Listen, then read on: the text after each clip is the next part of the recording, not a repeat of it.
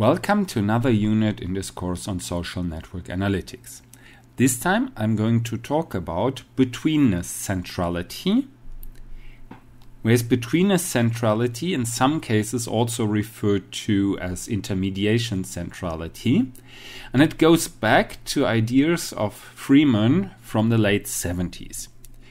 The idea behind the betweenness centrality is simply the relative share of how often a specific node lies on the shortest path of any of the other nodes in the network as compared to all possible shortest paths in the network.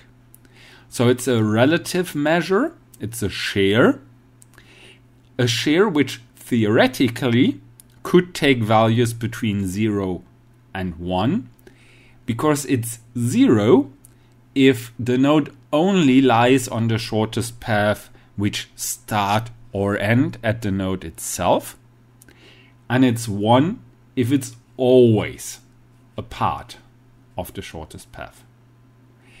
However, this is usually not the case, and it's also a question on, well, what's the reference number for all shortest paths?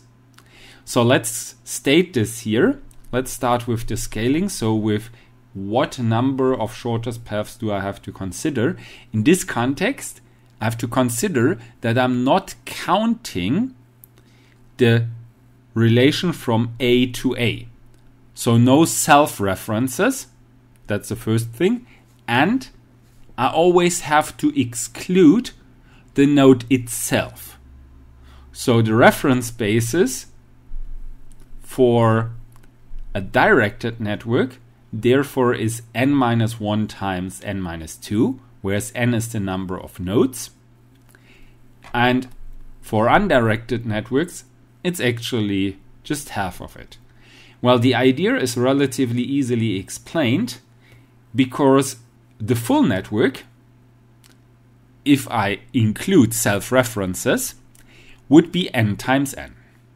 If I exclude self-references, I basically exclude the diagonal elements of the adjacency matrix. So here I have n times n-1. And now comes into play that I said, well, the node only counts if it's on the shortest path between any other two nodes. So I have to reduce each of the n's by 1 again. So n turns into n-1 and n-1 turns into n-2. And this gives the two numbers of reference I use here. But this is only one idea. I could also expand this and say, well, theoretically, this could lie between 0 and 1. But I could also normalize this. Normalization as in I send the minimum value to 0 and the maximum value to 1. This will assure that my nodes always have a minimum value, always have a maximum value. However, this could be quite misleading if the values actually are pretty close together, all of them. So, however, that's the basic idea behind betweenness. How often is the node on the shortest path between any two of the other nodes? Should be somewhere between 0 and 1.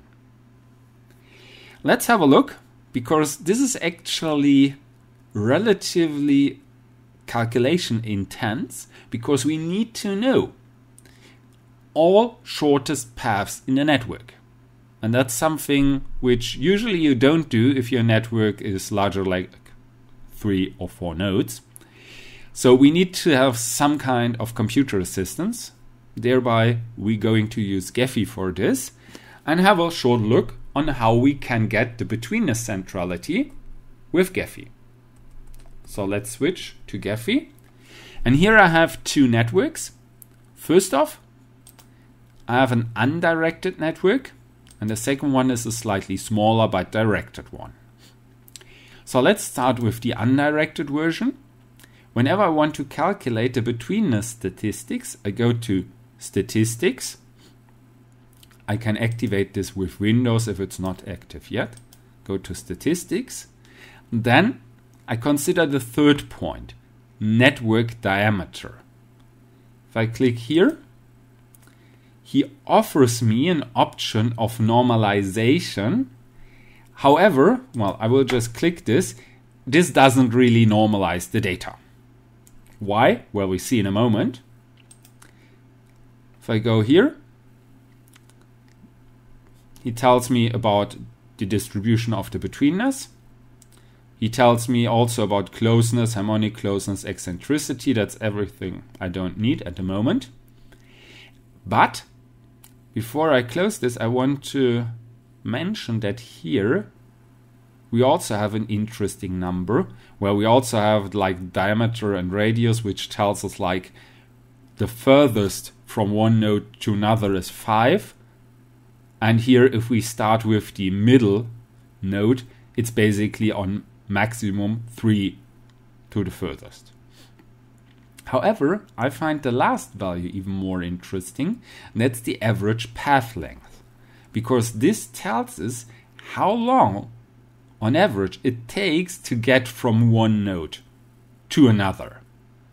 This gives us a good idea how easy it is for information or anything else to travel through the network on average.